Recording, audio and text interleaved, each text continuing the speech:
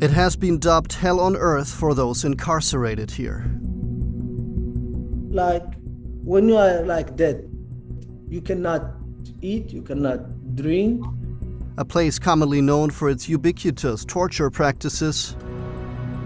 Indefinite detention without charge or trial is a human rights violation. Lack of appropriate medical care is a human rights violation. Guantanamo is turning 20 years old. 39 out of almost 800 prisoners have been kept there through today, some of them without criminal charges. We are ashamed that everything that made this country one that we could say was a free country, that had equal justice for all, has abandoned all of that.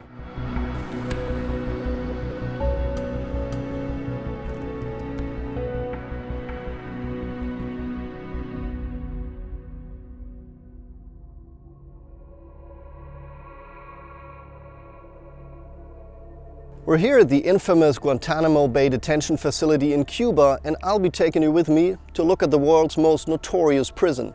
Guantanamo first opened 20 years ago, and some of its remaining inmates have been waiting for their trials ever since, often in inhumane conditions. In this video, I'll take you through why Guantanamo still exists and examine whether it can ever really be shut down. But first, let's take a look at how everything began.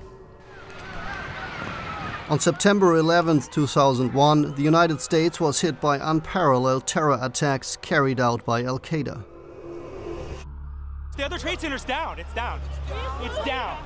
Thousands of people died. The United States and its allies were shaken to the core. The US government was looking for an answer that was equally forceful and clear.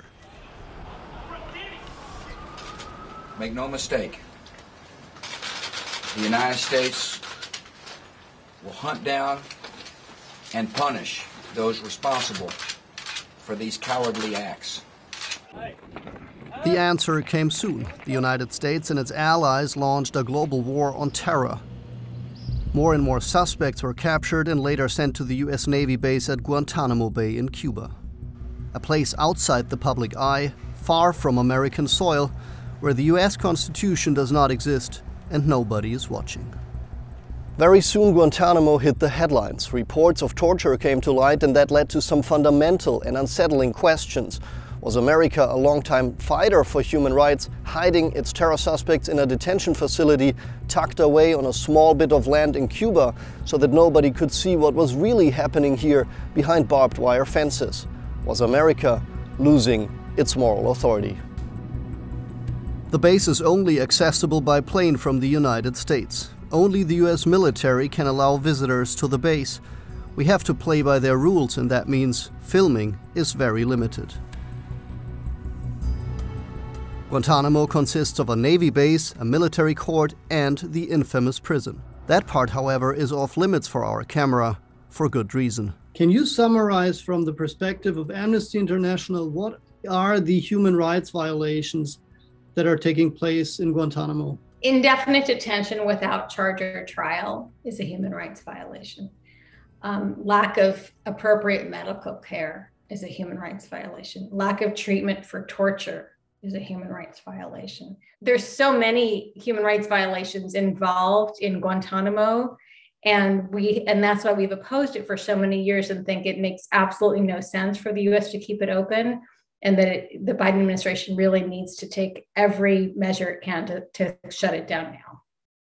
The biggest obstacle for us is that everything you see in this video has been recorded under surveillance by the US Army. It's gone through extensive censorship, or it's archive footage that was given to us and therefore shows a sugar-coated version of Guantanamo. No picture or video may leave the base without the Army's approval. Plus, we didn't get any access to the detention facilities, so it's hard to find out what's really going on behind these walls. But one man who has spent many years as an inmate can tell us more.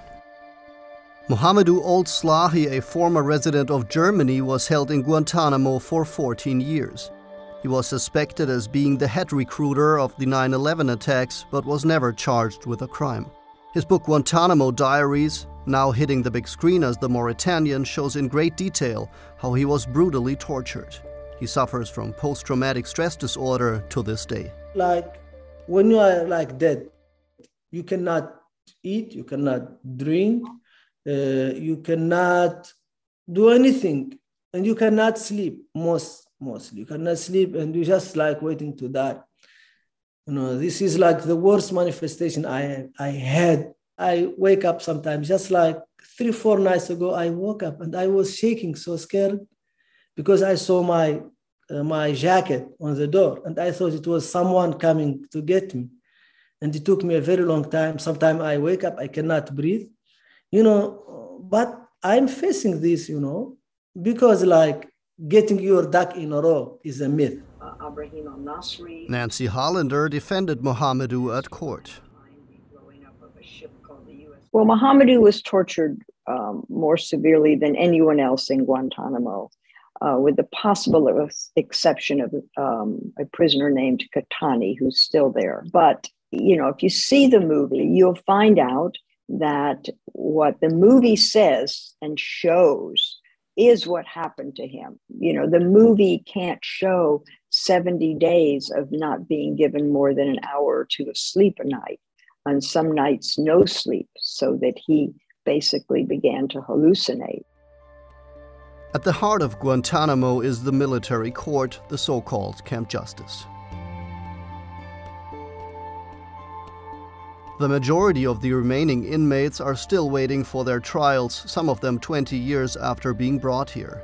Among them are the alleged masterminds of 9/11, like Khalid Sheikh Mohammed and Ramzi bin al-Shibh.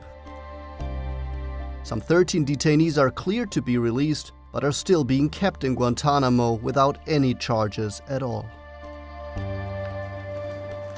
We cannot film at court, but we can talk to defense attorney Anthony Natale. His client is the alleged al-Qaida terrorist al-Nashri, who arrived here in 2006 and has been waiting for his trial ever since. Guantanamo has been seen internationally as a stain on American history. So where does that place here put the United States? We are ashamed that everything that made this country one that we could say was a free country, that had equal justice for all, has abandoned all of that. And that's sad. It's sad. And I don't know how we're going to be able to recover. It has become a rallying point to recruit other extremists.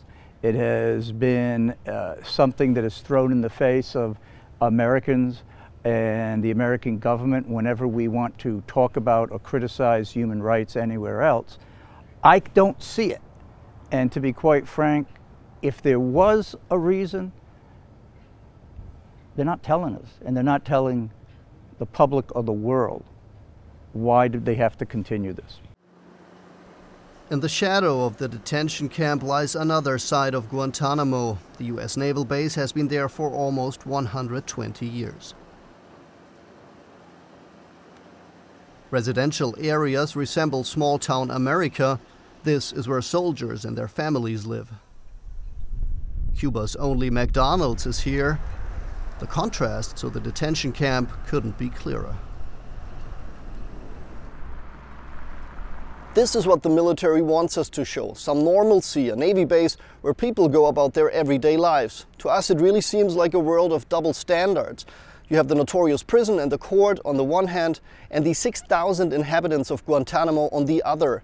But the prison and what happens there is a forbidden topic for them, and we're not even allowed to talk to people on the streets. But we are allowed to film at Radio Gitmo, the oldest radio station of the Armed Forces Network. The soundtrack for Guantanamo comes from here, and she is Gitmo's voice. Hey, Gitmo, hello. Welcome to your morning show with DJ Candles, otherwise known as Petty Officer Annalise Candelaria. It is pretty early in the morning, 8 a.m. here. Court trials and the prison are not part of their coverage. It's not really part of like the culture here, you know. That's another side of the base. Here on this side, we have a whole different type of operations going here because, as you know, this is an important fueling station. It's an important base overall for the operations of the military in general. The new pride of the base is the school, which was just reopened in a new building. This elementary school classroom comes with state-of-the-art technology and allows its students somewhat of a normal childhood, 5 kilometers from the notorious detention facility. but prison and court are not part of the curriculum. We focus on the DODEA curriculum standards. That's our focus. Our mission is to provide the best education that our students should get. I've been able to close the darn thing. For several U.S. presidents, the detention camp was a thorny topic on their agenda. President Obama was the first who wanted to close Guantanamo. I don't want to pass this problem on to the next president, whoever it is. Are we going to let this linger on for another 15 years, another 20 years, another 30 years? Obama failed. President Trump changed course. To re-examine our military detention policy and to keep open the detention facilities in Guantanamo Bay. And the Biden administration has again shifted back. Yes, our goal is to close Guantanamo Bay. I don't have a timeline for you. As you know, there's a process. There are different layers of the process. But how long that will take is incredibly unclear. Ultimately, the detention center was built to detain terrorists and war criminals and have them face trial in a military court. Out of around 800 detainees that were held here in Guantanamo, only 8 have been convicted, and 4 of those convictions have been overturned.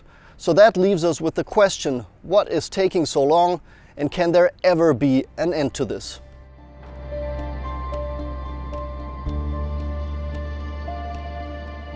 Well, there is a law on the books in the United States that says no one who's ever been in Guantanamo can come to the U.S. for any purpose, trial, medical, etc. But moving them, just making a Guantanamo North is not the answer to this question. These people need to be released. We can't hold people for 20 years without any charge because, according to the U.S., there's not enough evidence to charge them, but we somehow know they're dangerous. Cliff Sloan was President Obama's envoy for closing Guantanamo. He believes the Biden administration is running out of time. Aspect of this, when you look at it, there are many things that could be done and that need to be done by President Biden and the administration. And I don't doubt their commitment and their good faith, but the pace needs to be picked up. The 27 who are not charged with anything need to be transferred to other countries right away, and especially with the 13 who are approved for transfer. In the first year of the Biden administration, we've only seen one person transferred from Guantanamo, and that is far, far too slow of a pace. Do you think Guantanamo will ever close down?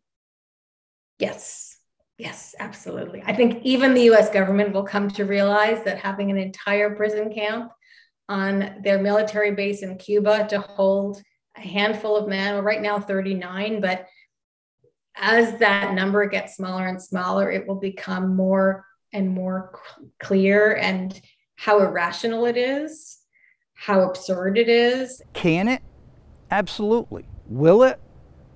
God only knows. But it certainly can be closed.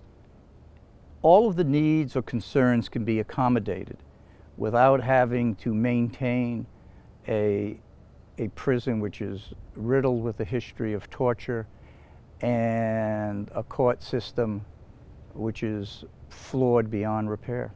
It's a shameful anniversary for the United States. Guantanamo is a stain on the United States. But as a result, the answer isn't to either turn the other way or to raise our hands in frustration.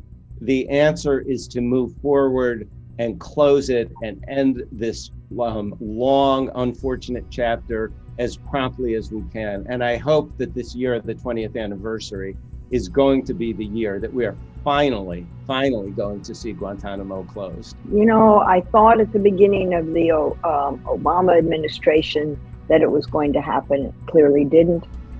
I thought at the beginning of the Biden administration that it was going to happen, and now I don't see how, unless he really moves quickly and he is willing to expend the political capital necessary to do that. But, you know, it all comes down to politics. How far is he willing to go, given the Republicans' who refused to move on any issue whatsoever. And I just don't know. Now I'm beginning to be more pessimistic than I was at the beginning. The debate about the closure of Guantanamo is as old as the detention camp itself.